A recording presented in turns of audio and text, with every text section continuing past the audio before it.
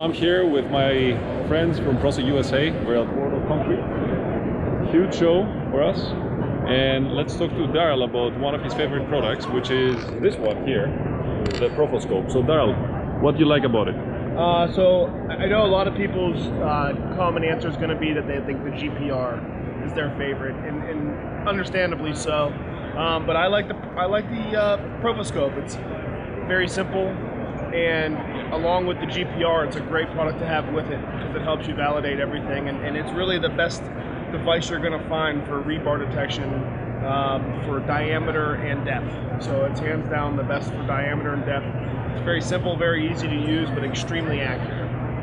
Tell us how you use it with GPR. I know you can use it together with the GPR for some measurements. So whenever you're scanning concrete, you need to know the dielectric constant. What the Profoscope does is will help you along with the GPR to get the exact dielectric constant. So what you can do with the Profoscope is scan over a rebar. Say we're going over a rebar, you have a known depth and diameter.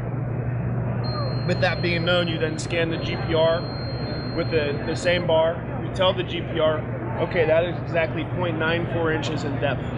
That will then give your GPR, will calculate the dielectric constant exactly.